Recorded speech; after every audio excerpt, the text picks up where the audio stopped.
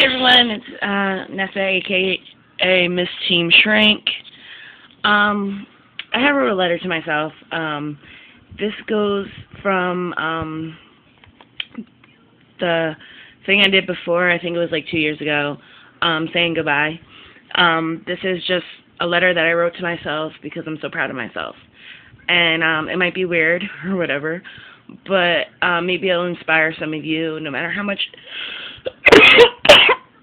excuse me, no matter how much weight you have lost, to just be so proud of yourself and keep on going.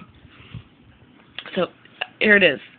Dear Nessa, this past year you have turned from a bud to a beautiful rose. You have always been that rose, but you decided to be hidden from the world behind your thorns and leaves. I wanted to share with you how proud I am to be you. Food is no longer your friend, but only a source to nourish you, like the sun and rain nourishes your petals. Never stop shining and blooming. This past year might have been a rough one. Through regret and sadness, you still managed to keep going and pushing through. You accomplished so much that you never thought in a million years you would have ever done. You got a real job. You like being around people. Even though you were a sweet girl to begin with, you managed to make that sweet girl be empowered and let the world embrace her as they should. You may not be to goal yet, but you have so much to be proud of.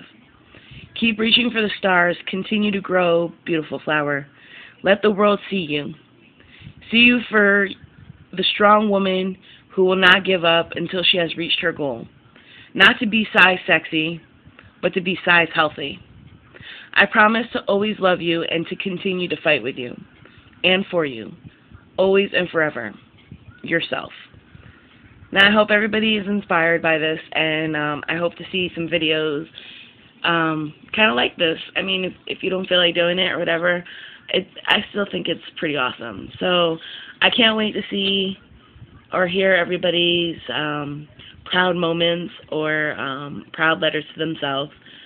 So I'm just going to say goodnight and God bless, and I hope everybody is staying cool, dry, hot, wherever you are. Good night, everybody.